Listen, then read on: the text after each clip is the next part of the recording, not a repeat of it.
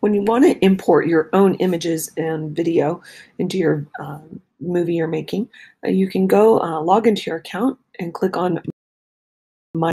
This is how we're going to get our media loaded up into your video production. So you're going to click on Import, and you have two options. First option is you can try out the Google Drive. So anything you can get into Google Drive, you can then be adding in to your video or into your media collection. So that includes any videos you have, any images you have. I think we'll go with this dog one here. So once I double click on that, it adds it to my media right there. It's really handy. Think about that workflow. If you're taking video from your phone or from another device, if you can get it to your drive, that's pretty handy. Anything from your drive can be brought in really simply.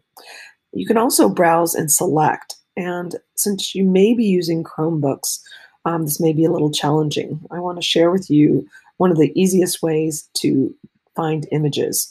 So as long as we're on puppies, I might search cute puppies, stick to the theme. But I want to share with you, if you're going to be looking at images and you click at images, you really have to be sure you're using the correct usage rights for the images you're choosing. So you would click Tools, Usage Rights, and then go ahead and click labeled for non-commercial reuse. And you can click on yours, and you can see this is from Flickr. You can go and find the original author of that image. Since this one's labeled for reuse, I'm okay with this one. And I'm going to save image as. I right-clicked on it, and I'm going to say puppy. And I'm going to have this go to my downloads. I'll click Save. And you'll see it is now down in the bottom corner. If I want to be able to upload that in, I can just drag, and it will have that image in there pretty quickly.